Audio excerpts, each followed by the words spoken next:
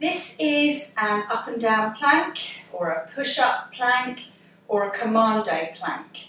So we're going to start lying on the floor to get up into our plank.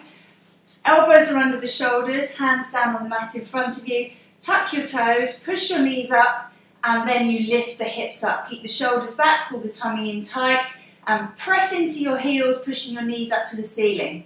We're going to take the right hand and put it under the shoulder, press up, and then draw the left hand back and put it under the left shoulder. Take the right hand back down, and then the left hand back down. And we keep going, up and down, breathing out as we press up, inhaling as we come down, and this is our commando plank. You can modify it by bringing it to your knees and pushing up and down. Remember to alternate sides. You might want to do 8 on the right arm, 8 on the left, or whatever number you have prescribed. So that's your up and down plank, press up plank or commando plank.